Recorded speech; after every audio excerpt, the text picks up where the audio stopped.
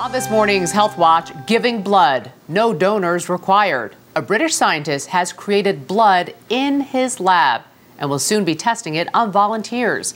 CBS News correspondent Elizabeth Palmer reports. Every 2 seconds, someone in the U.S. needs blood. In surgery, on cancer wards, and on America's battlefields, blood transfusions save lives. But in the U.S., demand often exceeds supply, and elsewhere, especially in the developing world, there's a real chance the blood could be contaminated with diseases like AIDS or hepatitis C. Enter Dr. Mark Turner, a cell biologist from Scotland who's received a multi-million-dollar research grant to make blood in his lab from human stem cells. These cells are being generated from human embryonic stem cells, which themselves are generated from 3 to 5 day old human embryos. Stem cells can be coaxed, theoretically, to grow into any human body part. Dr. Turner's team will try to make them grow into O-negative blood.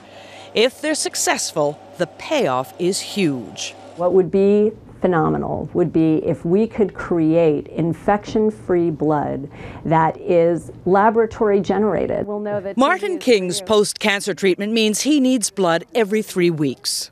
If there's a way to make sure that that blood supply never goes down, that would be extremely helpful.